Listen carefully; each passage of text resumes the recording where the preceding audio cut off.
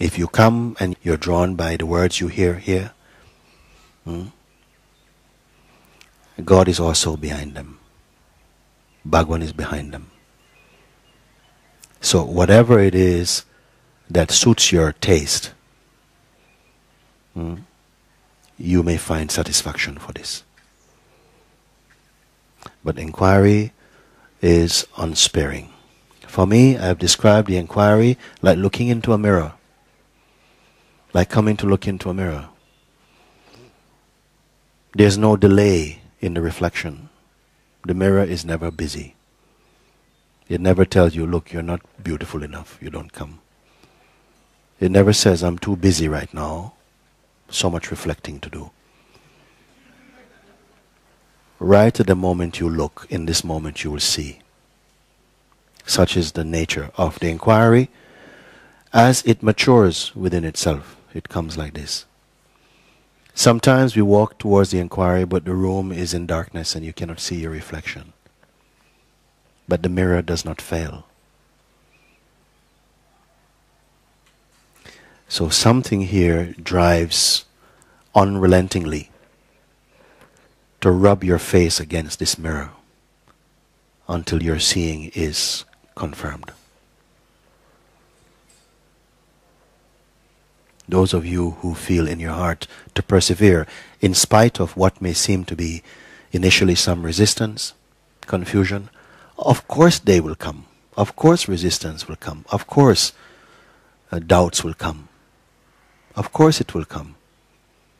It's healthy that they come, because we have been somehow absorbing so much nonsense by dwelling inside this farm. You pick it up, you cannot avoid it. No sage even could avoid it. Rama and Krishna, Christ, Buddha, they could not avoid conditioning. It took place. And at some point it stirred up and it came to the surface, like it's taking place with us here. But your transcendence is assured. You have to get over it. If not in this body, it must be in another body, I don't know. I am hoping in this body, on this day, in this retreat, something is wiped out. I have nothing other than this to share with you. I have no other interest, having found this. In the past I had innumerable interests. Now I have none. And mind becomes silent, happy, open, and infinite. I don't even know what is mind now. Mind, self, heart, all same thing.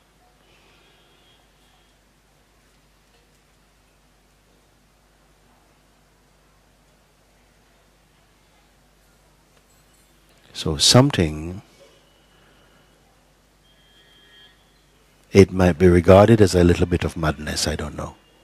Some people think you're crazy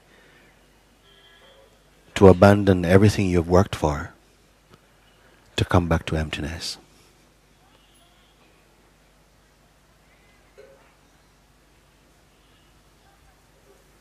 Can there be such human beings who are willing to not tie themselves to any concept, but at the same time to not dismiss the concepts, understanding that they are part of nature's play, but simply that you are not tied to anything, making use of them, but not being used by them?